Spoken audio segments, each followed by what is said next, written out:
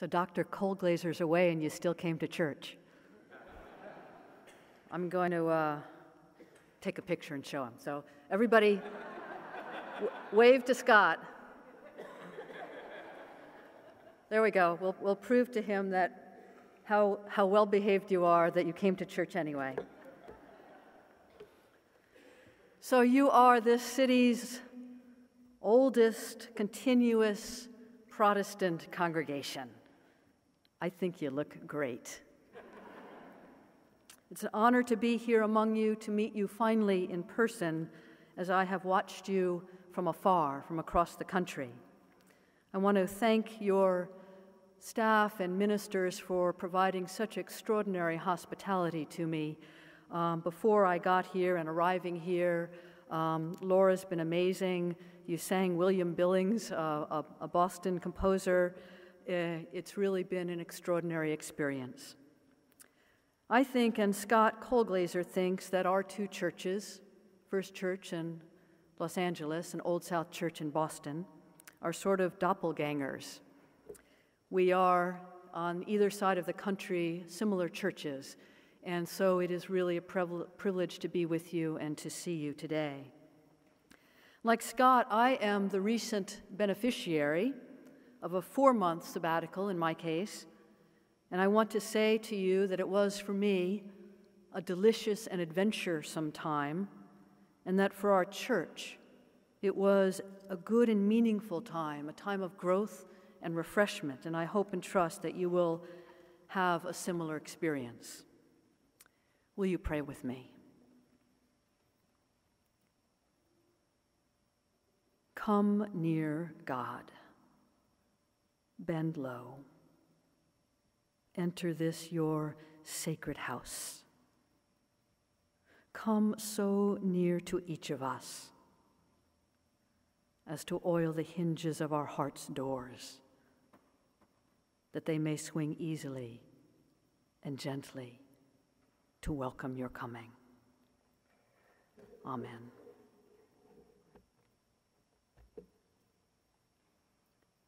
Cry out, Isaiah, says God.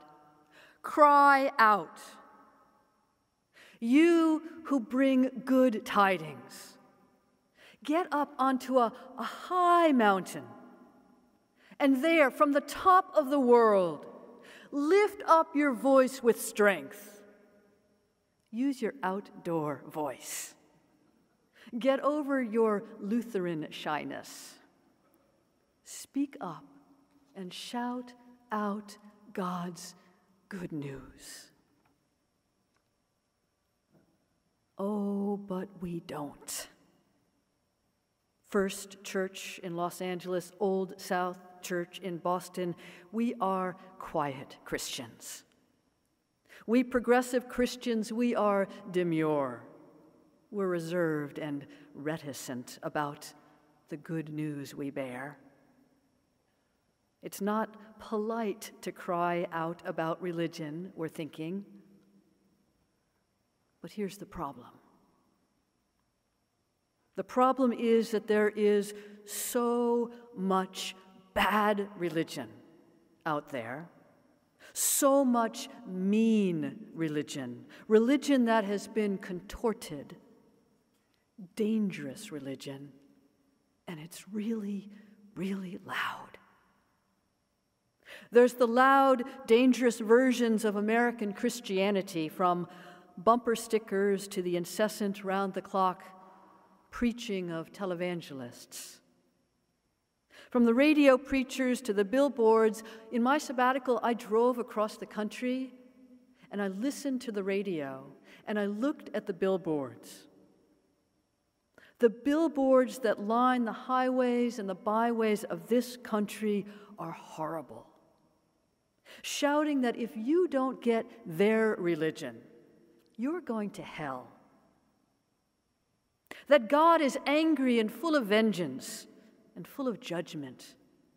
They're shouting damnation and punishment and hellfire. Then there's the loud, dangerous versions of Islam, radical Islamic extremists. And Judaism, God help us, has its own versions. They shout out their versions of holy wars, whether they're calling for women to keep silence in church, or creationism, or shouting for LGBT people to straighten up or go to hell. Like the Arizona preacher in December. In a sermon, he called for an AIDS-free Christmas, and the way to get an AIDS-free Christmas, he said, is to kill gays. That's all over the internet right now. Like the Sacramento preacher who last Sunday evening praised the brutal massacre in Orlando in the nightclub, praised it, and said things I won't say today. Now, these are not the majority voices, but they're loud and they're pervasive. And the media, traditional media and social media, these are megaphones for bad religion. It's everywhere. It's really loud, and it's really dangerous. It's killing people. And here's the thing, when people between the ages of 18 and 29 in this country, if you interview people between the ages of 18 and 29 and ask them, what do you know about Christianity? What do you think of when you think of Christians? You want to know what they say? They say Christians are homophobic, judgmental, intellectually stifling, anti-science, and boring. And here's the thing, those people who answer those surveys, they have no idea who you are, First Church, or what you believe, or how you love. No understanding of your wide, wide welcome. And here's what I think, and here's what I think God thinks, that the world is too dangerous for churches like ours to remain silent. Too dangerous. Lives are at stake. Now, First Church is speaking good things to this world. I know you are. You pay attention to climate change and God's good earth. You had eco palms on Palm Sunday. I'm going to figure out what those are and get them to Old South Church. You study Islam, and you build strong interfaith relations. You read widely through the book group and the seekers classes. Your hearts and your minds are open, wide open to God's wide world. You have a heart for outreach, the Union Rescue Mission, your own school, HopeNet. I watched the video, you are about dignity, joy, and justice. Amen? You are a Christian community shaped by beauty and the arts. Amen? You are a people with a heart for this city. Amen? Your door is as wide as God's open heart. First Church, you witness to God's good news through your webpage and your social media. You're trying. I'm going to give you that. You are really trying. You are trying, and you mean well. But here's the truth. In the hearing of this wide world, even in the hearing of this city, you're barely a whisper. First Church isn't a shout. At best, you're a muffled murmur. Because the loud religion is so loud and so pervasive, it has taken over. Now, it was Isaiah's charge to get up onto that high mountain, step by step, rock by rock, to climb up there, to get to a high vantage, and then to lift up his voice with all the strength he had and tell it true. Tell him who God is. And that's how news got shared in ancient times, by runners and people on mountains. But that was then. And this is now. And climbing mountains is so retro, amen? Today we have an array of communication tools, and the first and the foremost is talk to someone. Share your faith at work, on the street. And then there's social media. If we who have good news leave social media to those who have bad news, we will have failed our God. So here's my plea to you, and I get to say this, I get to preach and run, right? I just get to say this, and then I'm back in Boston, so, you get to do with it what you will. But here's my plea to you. Get on First Church's social media platforms, they're there, and your own, and spread the love, First Church. Raise your voice and spread the love. And in case you don't know what to say, here you go. Say what you know. Say that God is a God of mercy, more mercy than judgment. Say this, that in heaven there is no border between the U.S. and Mexico or between Israel and Palestine. Say that such borders are human concoctions born of our sin. Say this, that in heaven, there is neither citizen nor immigrant, just children of God.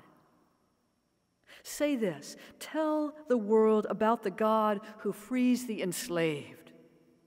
No other God does that. Tell the world that you, First Church, you put your faith in God and in science. Amen? Shout out that God is still speaking and you're listening. That this church is listening. This church is evolving.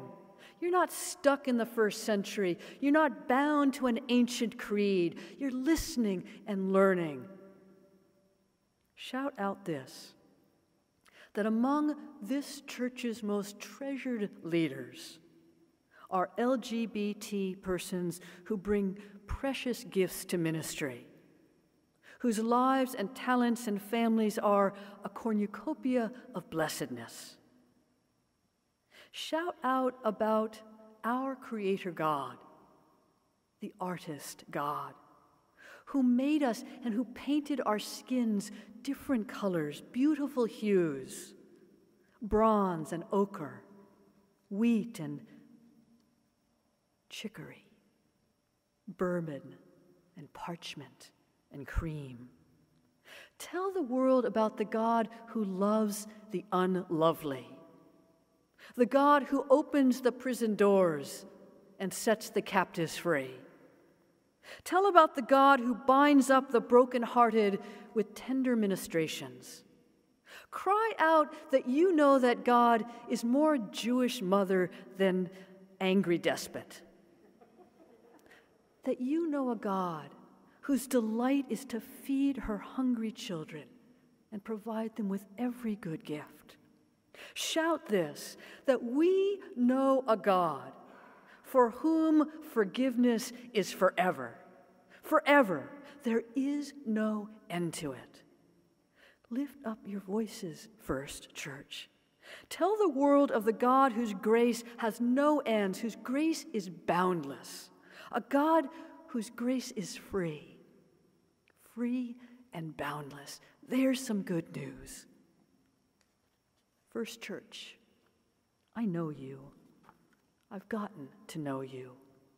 I've read every word on your webpage and every archived newsletter.